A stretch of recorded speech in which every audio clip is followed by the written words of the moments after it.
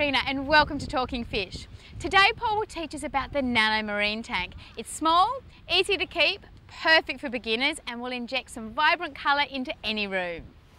A nano aquarium is a miniature aquarium. The idea with the nano is to create the look and feel of a larger aquarium but in a very compact size, just like this one behind us.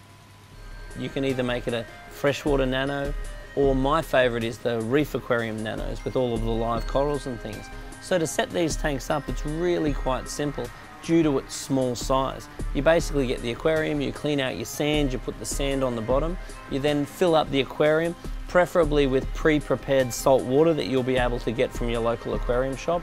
Then you put your living rock into the aquarium, and if you ask for cured living rock, then it won't take as long for the rock to actually cycle before you can put the corals in. Some perfect species for a nano reef aquarium are easy to keep corals, definitely shrimp because they're low waste output and they're beautiful little scavengers.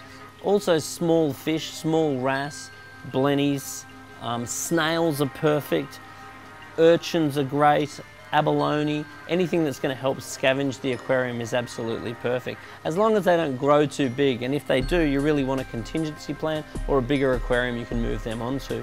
The nanos are also perfect to get you started, and then as you grow with the hobby, they end up becoming a perfect little quarantine tank that's really handy to have as you get your larger display aquarium once you're a bit more into the hobby. As with any aquarium, filtration is paramount.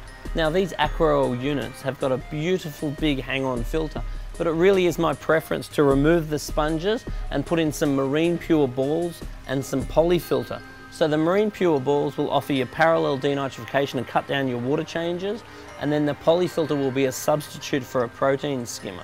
And these are available at any good aquarium shop. What I love about the nano aquariums is they make the hobby accessible to anyone, because a lot of people are scared off by the price tags of the large aquariums. So you really get to enjoy these animals at a fraction of the price.